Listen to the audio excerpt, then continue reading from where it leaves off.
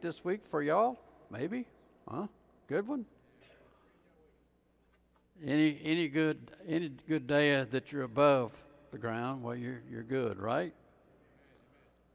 What so many blessings that we have to be thankful for, the very essence of life.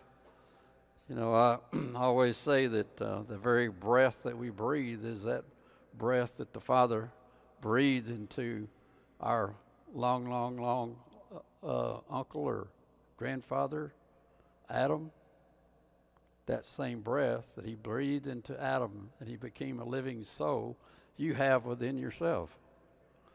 So what a blessing. You know,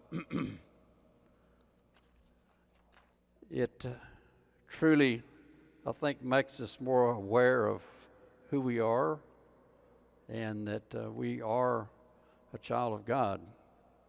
Regardless of where we find ourselves and regardless of what we do in this life, you are a created being with the breath of the Father. So it's up to us to make that choice of what we're going to do with that breath. Are we going to curse or are we going to bless? So, you know, that's been the subject here the last couple of Torah portions was that we talked about. In fact, over the new moon, we talked about the two mountains, the mountain of Gerizim, where the blessings were placed, and the other one as the mount of curses. So, this is, of course, a continue on of those types of things. This Torah portion is called Kedoshim, and it means holy ones. So, there you go. Amen, brother. That's a blast for Kedoshim, the holy ones. Well, are we part of that holy ones? Because, you know, the basis word there is kadosh. Kadosh means holy, right? So Kedoshims mean the holy ones, more than one. That's what we're all called to be, is holy ones. And sometimes we think, well, that's a pretty powerful thing to be called holy. None of us kind of feel like that we're in that position where we could be considered holy. But we're going to find some things today in this Torah portion that really pinpoints that we are and can be holy. So the other one is to know Yahweh in all of our ways. That's really the essence of being holy, is to know Yahweh in all of our ways. All of our ways represent His ways. So we're going to start here with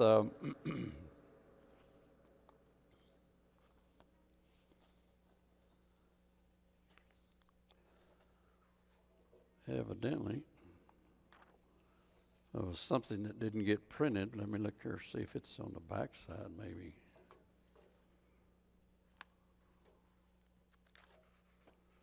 Wow. Wow.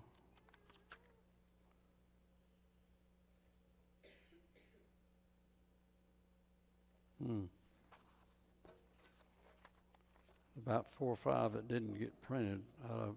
Hopefully they're in the slides, but they didn't get printed for some reason. Okay.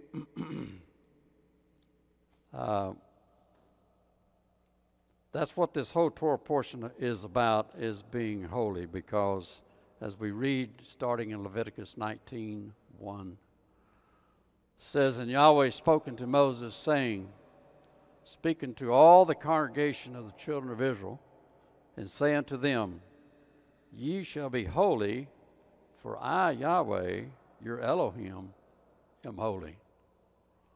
So if we have a God that is holy, and He says, you can be holy if you follow my instructions, because I am holy. So we don't have to worry about any of the things that the Father has written or had written through Moses and all the other different things. We don't have to check those words out to make sure that they're holy, right? That they're correct. Because he says, I am holy. And he's the one that's doing the speaking throughout all of the scriptures, right? And so we don't have to worry about that part of it. All we have to do is to be able to hear and do and be holy. And it goes on and says, you shall fear every man his mother and his father, and keep my Shabbats. I am Yahweh, your Elohim. Interesting that he opened this whole thing with, you shall fear every man his mother. Because that is really the only commandment that has a promise with it. Right? It says, if you will honor your mother and your father, your days on this earth will be long. That's the promise. So he begins this whole idea of being perfect or being holy with the idea to fear every man his mother. And an interesting thing, I looked up that word fear. So we talk about it quite a bit.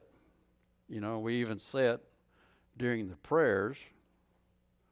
And it's interesting, even though this is in the Old Testament and in the Hebrew originally, when you look it up, they go straight over to the Greek, and there's at least 19 words in Greek that is associated with the word fear. So I thought I would just take a look at it right quick. This is in Strong's Concordance, and this is just one of the words in the Greek. They would like to say there's 19 of them. Says,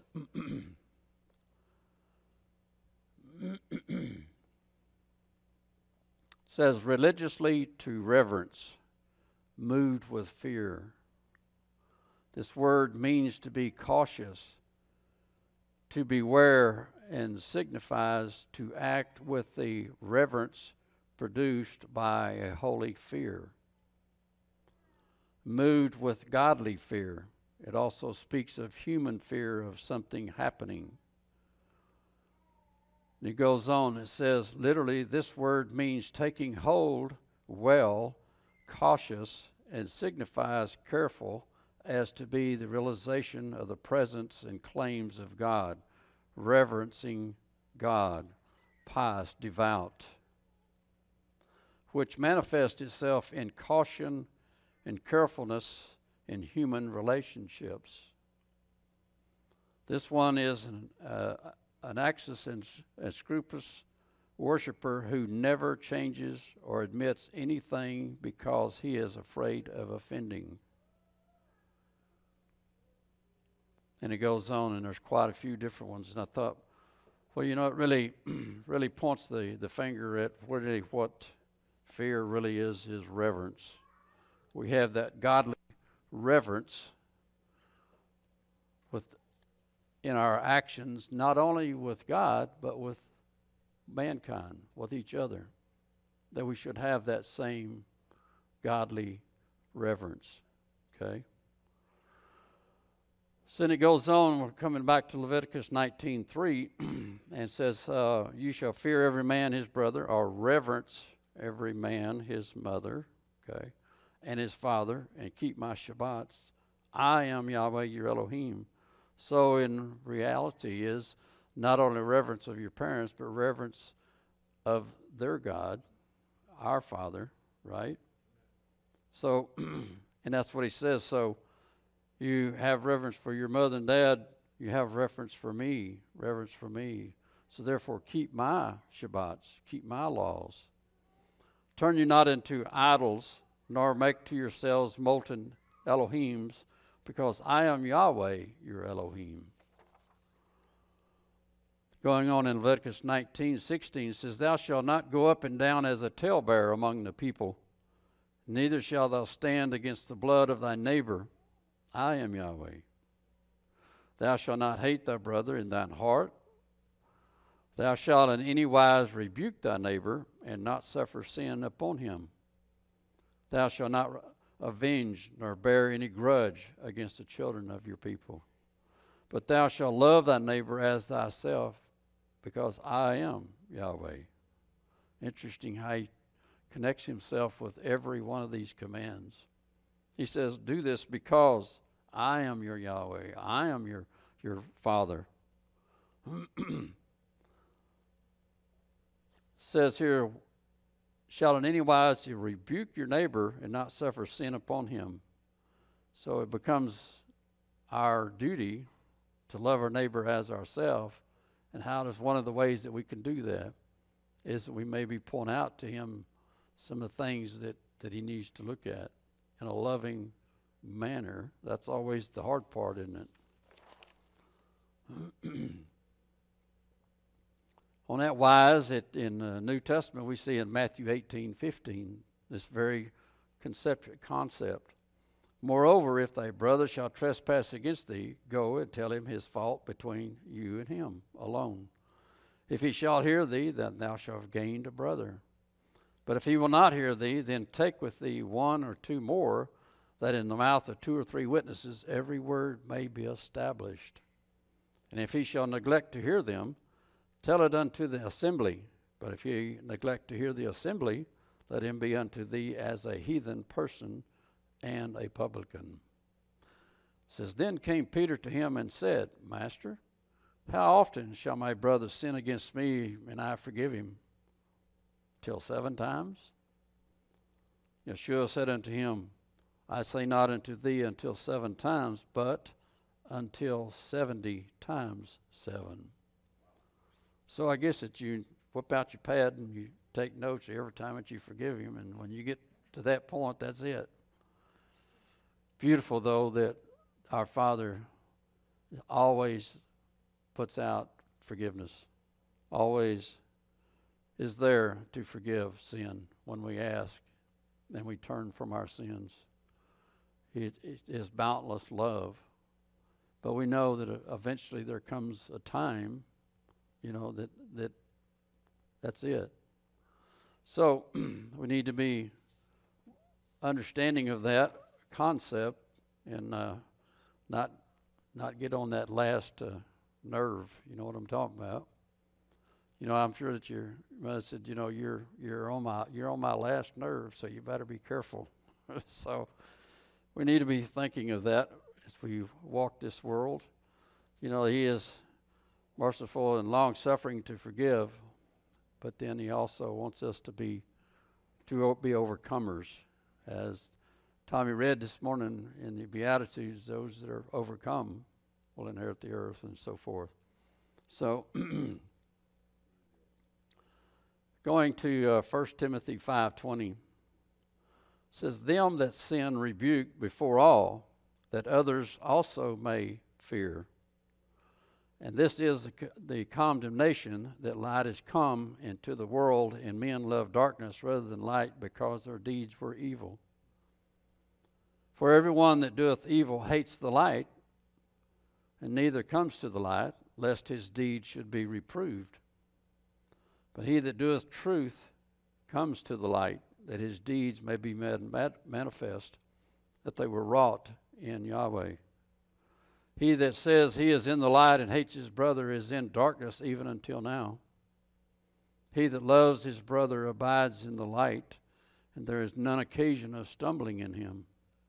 But he that hates his brother is in darkness and walks in darkness, and knows not whither he goes, because that darkness has blinded his eyes. None of us want to be walking in darkness, walking around like blind men, right? So we want that light. But you can't hide from that light. Or you shouldn't try to hide from that light. Going on in 1 John 3 says, whosoever commits sin transgresses also the law. For sin is a transgression of the law. This is one of the things that we're studying on Wednesday nights, still in the book that Brad wrote. And this is the whole premises of this book is about the law and what it is and what the word mean, and chasing it through from the beginning of the Scriptures to the end of the Scriptures. And this is one of the things that's always stuck out to me, is that if there's no law, then there's no sin, right? Yet we all say we've sinned and come short of the glory of God. And we all feel like that we're sinners and so forth. So there is a law that has been from the very beginning and still is. It says, so, for sin is a transgression of the law. That's the very definition. And you know that he was manifested to take away our sins, and in him is no sin. Whosoever abides in him sins not. Whosoever sins hath not seen him, neither have known him. Little children, let no man deceive you. He that doeth righteousness is righteous, even as he is righteous. That's some more of this. Be holy, for he is holy. Be perfect, for he is perfect. Be righteous, for he is righteous. So if it was not possible for us to be any of these things, righteous or perfect or holy, why would he put it in there? Why would he say, be you holy, be you perfect, be you righteous? Because we have that ability to obtain to that standing. And he shows you how to be. This is how you become perfect. This is how you become holy, how you become righteous. In this, the children of Elohim are manifest, and the children of the devil, whosoever doeth not righteousness, is not of Elohim. Yet if we had no standard to know what righteousness really means, then we might have a leg to stand on. Oh, we didn't know. Didn't know that. But yet, we have the book from the very beginning that points out what righteousness is and what sinfulness is. It says, whosoever doeth not righteousness is not of Elohim, neither he that loves not his brother. For this is the message that you heard from the beginning, that you should love one another from the very beginning. Not as Cain, who was of that wicked one and killed his brother. And why did he kill him? Because his own works were evil and his brother's righteous. Wow. That's, we have some of the same thing going on in wars and so on and so forth. The exterminating of 6 million Jews during World War II and so forth. What did they do to be pronounced that they should be killed? Nothing. But the people that pronounced these things were evil themselves, right? That's what it said right there. Cain killed him not because that his brother really did something to him. No. It said because his own works were evil and his brother's righteous. It says in 1 John 3, it says, marvel not, my brethren, if the world hates you. We know that we have passed from death into life because we love the brethren. He that loves not his brother abides in death. Whosoever hates his brother is a murderer, and you know that no murderer has everlasting life abiding in him. Hereby perceive we love, because he laid down his life for us, and we ought to lay down our lives for the brethren. And he that keeps his commandments dwells in him, and he in him. And hereby we know that he abides in us by the Spirit which he hath given us. Brotherly love. Brotherly love. Matthew 5:21. You have heard that it was said by them of old time, thou shalt not kill, and whosoever shall kill shall be in danger of the judgment. But I say unto you that whosoever is angry with his brother without a cause shall be in danger of the judgment, and whosoever shall say to his brother, Raca, shall be in danger of the council, but whosoever shall say, thou fool, shall be in danger of the Gehenna of fire, the hell of fire. Envy, murder, drunkenness, reviling, and such like, of the which I tell you before, as I have also told you in the times past, that they which do such things shall not inherit the kingdom of Yahweh. But the fruit of the Spirit is love and joy and peace, long-suffering, gentleness, goodness, faith, meekness, temperance. Against such there is no law. And they that are the Messiahs have impelled the flesh with the affections and lust. If we live in the Spirit, let us also walk in the Spirit. So if we're in the Messiah, we have killed our flesh, right? We've killed our flesh with the affections and the lust. Because we are going after the Messiah, we are living like He lived, like He wants us to live. Leviticus 19:19 says, "You shall keep my statutes. Thou shalt not let thy cattle gender with a diverse kind. Thou shalt not sow thy field with mingled seed. Neither shall a garment mingled of linen and wool come upon you." And as you read these things, you have said, "Why? What's the big deal? What's wrong with that?" It's the mingling is the problem, because he says everything after its kind, not to mix the profane with the holy. So if you're going to sow your field with mingled seed, you're going to get a mingled harvest. You're going to get something that you might not like. You shall not mingle with the garment linen and wool, because there's been some study done about, we know that everything that's in the world has a frequency. And we have learned that linen and wool have frequencies that actually cancel each other. That's one reason that God said, don't do this, because it's not really advantageous to your health to wear these together. So, and we know that God's a whole lot smarter than us. Same reason that he says don't eat certain things, don't touch certain things. Says, and we reading in Leviticus 10:10 says, and that you may put difference between the holy and the unholy, and between unclean and clean. We read in Ezekiel 44:23, and they shall teach my people the difference between the holy and the profane, and cause them to discern between the unclean and the clean. This is such a foreign concept in our world, because we think that everything is okay, everything is clean, everything is good. Even particularly about eating certain things. A lot of people, if you talk to them about these types of things, they said, oh, well, brother says, don't you remember where he said that all things were clean, everything was good, without really understanding what is being said? And why would he change his mind after 4,000 years? Would he come along and change his mind and say, oh, by the way, I was just kidding.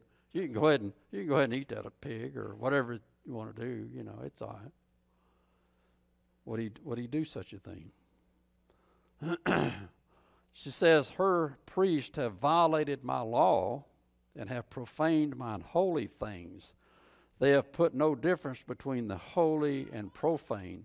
Neither have they showed difference between the unclean and the clean, and have hid their eyes from my Shabbats, and I am profaned among them.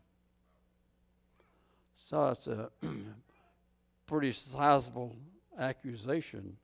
They have hidden their eyes from my Shabbats, the clean, the unclean, the holy and the unholy, the perfect and the imperfect. Because we truly believe that we live in an imperfect world, right? Because of sin. So he's trying to show us, he says, you need to understand what is holy and what is not, and what is clean, what is not clean. Then you have an informed decision to make.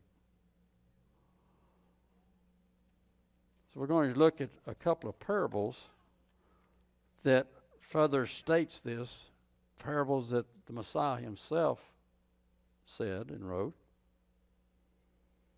that harkens all the way back to these principles that we're reading about in Leviticus. Matthew 13:24 says, another parable put he forth unto them, saying, the kingdom of heaven is likened unto a man which sowed good seed in his field. Good seed. He didn't sow mingled seed, evidently. But while men slept, his enemy came and sowed tares among the wheat and went his way. But when the blade was sprung up and brought forth fruit, then appeared the tares also. Got a bunch of weeds in here, so what is this? So the servants of the householder came and said unto him, Sir, didst not thou sow good seed in your field? From whence then hath it these tares that are growing? And he said unto them, an enemy hath done this. The servants said unto him, wilt thou then that we go and gather them up? But he said, nay, lest while you gather up the tares, you root up also the wheat with them. Let both grow together unto the harvest, and in the time of the harvest I will say to the reapers, gather you together first the tares, and bind them in bundles to burn them, but gather my wheat into my barn. Well, we're going to read on, and he's going to tell us everything about this is what it is. Going on, it says, declare unto this the parable of the tares of the field. Matthew 13:37. And he answered and said unto them, he that sows the good seed is the Son of Man. The field is the world. The good seed are the children of the kingdom, but the tares are the children of the wicked one. The enemy that sowed them is the devil. The harvest is the end of the world, and the reapers are the angels. As therefore the tares are gathered and burned in the fire, so shall it be in the end of the world. The Son of Man shall send forth his angels, and they shall gather out of his kingdom all things that offend, and them that do iniquity, and shall cast them into a furnace of fire, and there shall be wailing and gnashing of teeth. So, in our world, in our field, what kind of seed are we planting? I think this is really some of the part of the story that he's trying to relay here. Don't sow your field with mingled seed to start with. And also, if you put good seed in there, you might want to watch somebody that might not you want to put in your field, that evil seed being put into your field. This is on a greater sense the whole world, and that's really what we have here is the difference with the holy and the unholy, the clean and the unclean. All these different types of things are represented in this parable.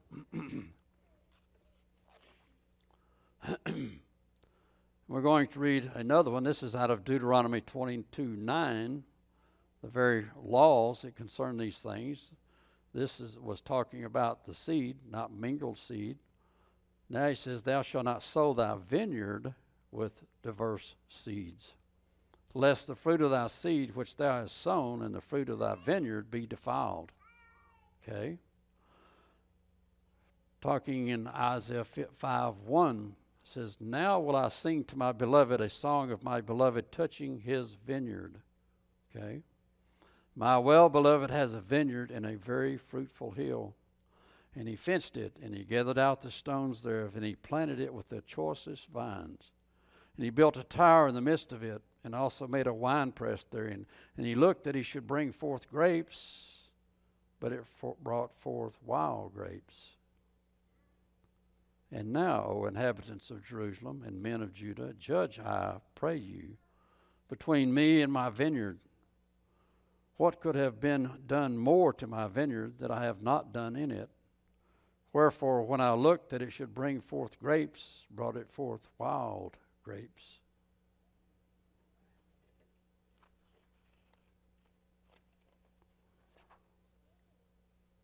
And now go to, I will tell you what I will do to my vineyard. I will take away the hedge thereof, and it shall be eaten up, and break down the walls thereof, and it shall be trodden down. And I will lay it waste, and it shall not be pruned nor digged, but there shall come up briars and thorns. I will also command the clouds that they rain no rain upon it. For the vineyard of Yahweh of hosts is the house of Israel.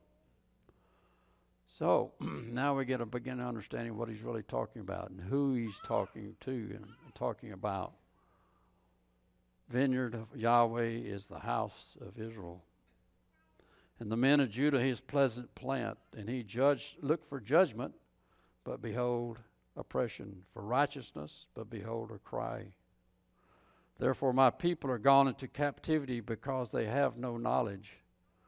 And their honorable men are famished, and their multitude dried up with thirst. Woe unto them that call evil good, and good evil, that put darkness for light, and light for darkness, that put bitter for sweet, and sweet for bitter.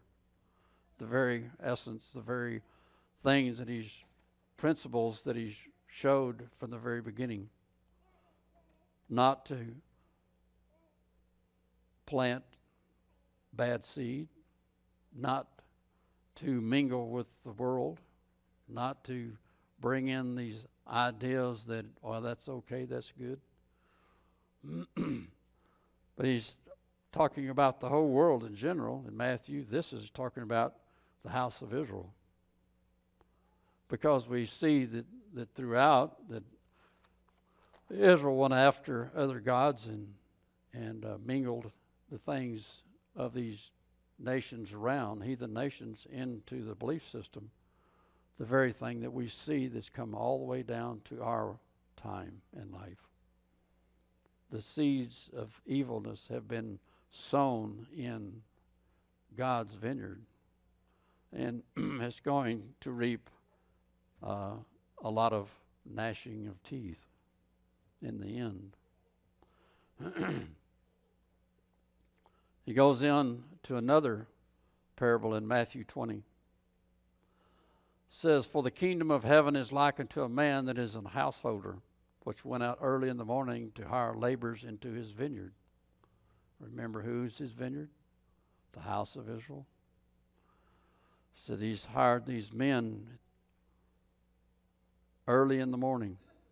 And when he had agreed with the laborers for a penny a day, he sent them into his vineyard. As we read on, we find this penny a day is eternal life. And he went out about the third hour, and he saw others standing idle in the marketplace. And he said unto them, go you also into the vineyard, and whatsoever is right I will give you. And they went their way. Again, he went out about the 6th and 9th hour, and he did likewise.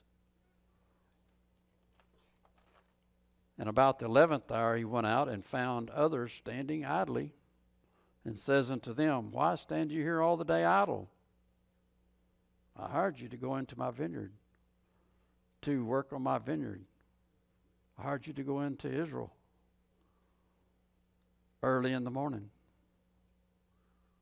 Maybe Moses, early in the morning.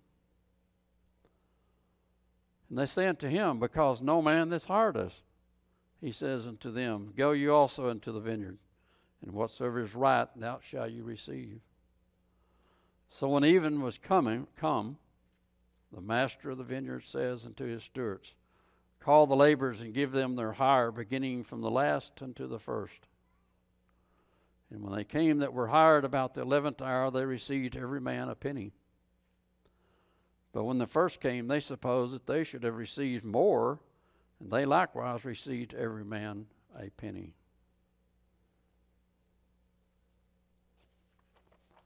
And when they had received it, they murmured against the goodman of the house, saying, these last have wrought but 1 hour, and thou hast made them equal unto us, which have borne the burden and heat of the day. But he answered one of them and said, friend, I do thee no wrong. Didst thou not agree with me for a penny? Take that thine is, and go thy way, and I will give unto this last even as unto thee. Is it not lawful for me to do what I will with mine own? Is thine evil I evil because I am good? So that the last shall be first and the first last, for many be called, but few chosen. This is a whole picture of salvation given unto Israel, his vineyard, calling in the prophets all during this periods of times to bring Israel back to where they're supposed to be, to repentance and to turning from the things that they had picked up in the world, the association with false gods and idols. He brought all of these prophets along. And what happened? We see in the history that they killed all the prophets, right? Including the Messiah. So, but he says that he called these people in at the 11th hour. If this represents the whole 6,000 or 7,000 years of the probationary time on this earth, then if we say that the 6,000th year and then comes the 7,000th year of the millennium, so the 6th hour would be the last hour, right? Would be that 11th hour, because on a time clock you would see that 12 is at the top. So question is, who are these laborers in the vineyard at the 11th hour? Is that us? I think so. We say that we're in the last days, right? We are called then for a reason and a purpose into his vineyard, to care for his vineyard, to root out those things that are become embedded into his vineyard that are not right.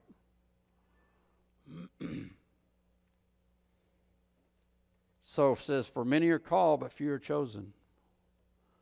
For now, over 6,000 or some 6,000 years, you look how many people that have been called, but how many were chosen? Only those that picked up the mantle and picked up what they were supposed to be doing.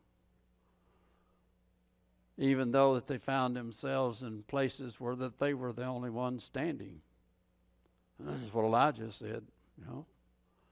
He says, man, I'm the only one here. How am I going to do anything? But it says, if not you, then who? That's what the call is to us at this time. If not you, who is going to? Who is going to stand for right? Who is going to stand for that which is right, that which is holy, and that's what is just?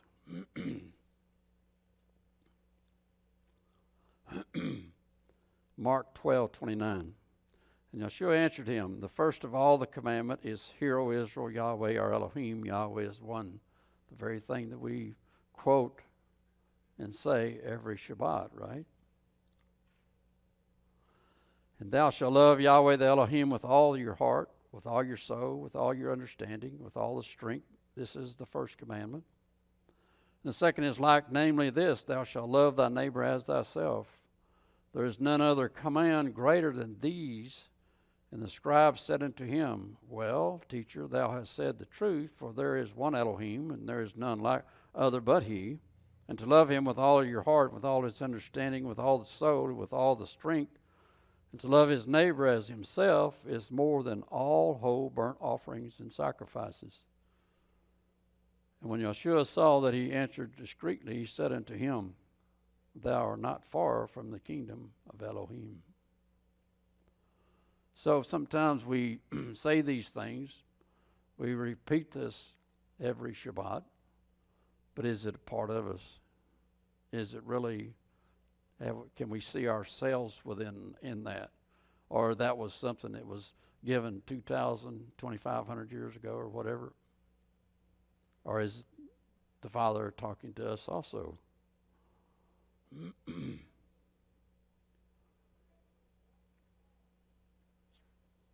Said unto him, Thou art not far from the kingdom of Elohim.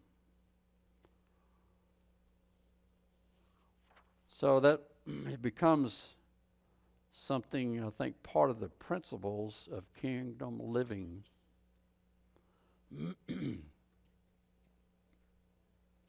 Becoming perfect, becoming holy. I'm going to look at now Leviticus 20 and verse 2, starting there. It says, again, thou shalt say to the children of Israel, whosoever he be of the children of Israel, or of the strangers that sojourn in Israel, that giveth any of his seed unto Molech, he shall surely be put to death. The people of the land shall stone him with stones. And I will set my face against that man, and will cut him off from among his people, because he hath given of his seed unto Molech, to defile my sanctuary, and to profane my holy name.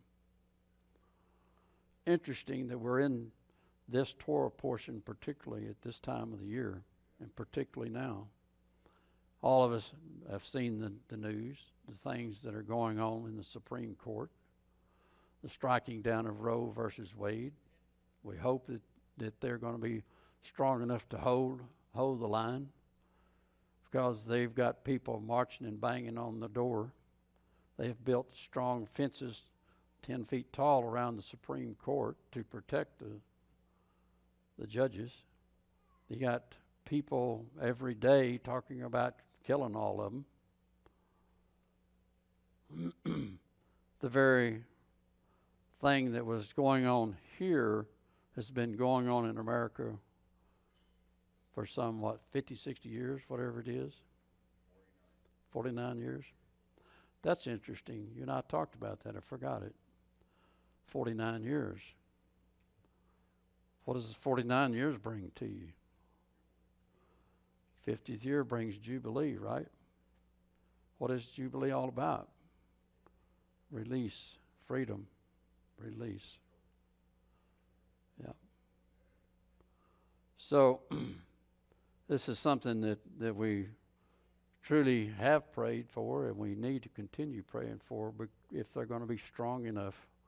If you saw the governor of Texas a couple of days ago in a news interview, he was urging the Supreme Court to go ahead and publish this as the ruling. He says, don't wait. He says you need to go ahead and publish it now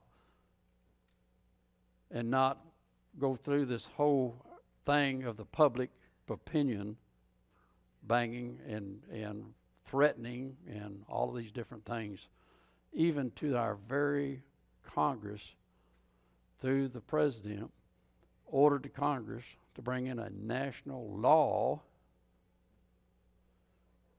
on abortion. Make it a national law. But praise God, they didn't have enough votes to do it. And it was pretty close. So, but our message, I think, should be too, this whole thing here is that those that have fallen into this, and those that have gone through abortions and these types of things, that that guilt can be overcome, because the Father will forgive you of those things if you turn from those types of things. He will forgive you of those things and take that guilt away from you. And I think that should be our real message unto the world, is that you don't have fear or guilt to carry around the rest of your life. Because if you confess your sins, He is faithful enough to forgive us of our sins. And that sin is no different than any other sin. It may think it's a little bit more grievous, but it still is a sin. All sin is grievous in the eyes of the Lord. So I hope that this message will be brought every weekend even by those churches that meet on Sundays. Because we're talking about God's law. We're talking about His forgiveness. Talking about His love. And then we should have love for one another over these, even over these grievous things that we feel like is really grievous. Those that not only had it done, but those that did it. Those doctors that actually had taken an oath to do no harm. How can you take an oath to do no harm and then do that? It doesn't even go together. But like I say, the Father is standing now with an open door, and I hope that everyone takes advantage of stepping through that open door, and that the Father will put it in the hearts of those that have suffered the most, that there is forgiveness and there is to be an overcomer. Because as we read this morning, to be an overcomer, what? You inherit the earth, right? So it goes on and it talks about these, and we relate these two things, because when you go back in history and look at who Molech was and what was the things that was going on, and I actually have a picture of it, I think, coming up here, but that they sacrificed their children to this God, and not even a real God. I mean, we're talking about a statue, you know, that has no breath in him and has no life. Says if the people of the land do any ways hide their eyes from the man, when he giveth of his seed unto Molech, and kill him not, then I will set my face against that man and against his family, and will cut him off, and all that go whoring after him to commit whoredoms with Molech. So that puts a responsibility on us, on each one of us. You know, we've kind of turned a blind eye to that in this country, even in Christianity.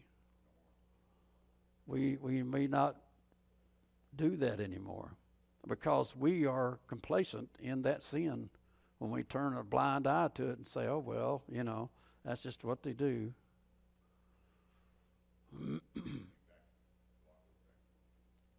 So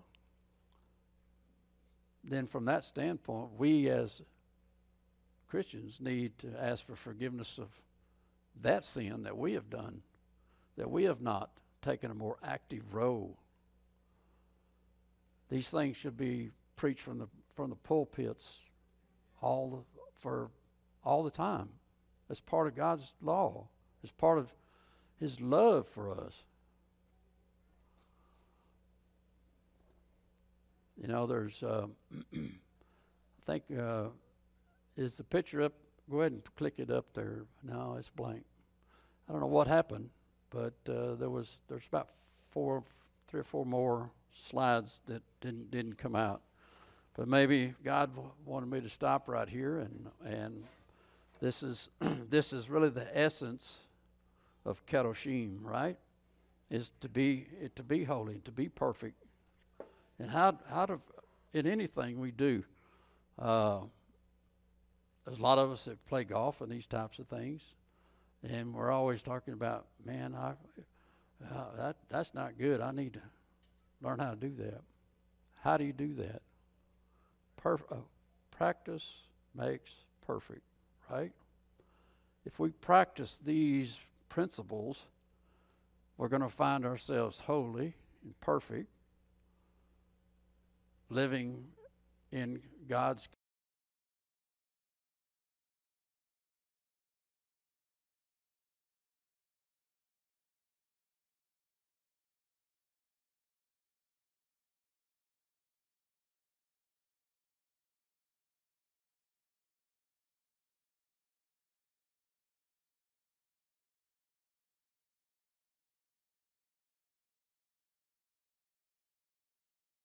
You can't be perfect. You can't be holy. Yeah, you can. Yeah, you can. And if it's not possible, then we are following a lying God, because He's told a lie. So hope that that each one of you this week, as you studied these things, that it brought you more into relationship with the Father and closer to Him in prayer, and that we really truly need to pour prayer on our Supreme Court judges, that they won't buckle under the pressure, because this is just the beginning of the pressure, and it's not going to get any better. It's going to get worse. And so just pray for these men that have been brought for this particular time into the kingdom. And you know that that I think, to me, this is the litmus test for America. What, as a nation, are we going to stand for evil or stand for good? And it's going to be an interesting ride, so you might want to really get buckled down to, because, and that was one of the things that I applauded the governor by saying, you need to go ahead and make this official. Don't wait. Don't let this thing get totally out of hand, and with people going into churches and things. Scotty said something about that he had heard on the news that there was planned rights and so forth around churches on this weekend, and so we need to be vigilant and be on our knees praying. So Shabbat Shalom to everyone.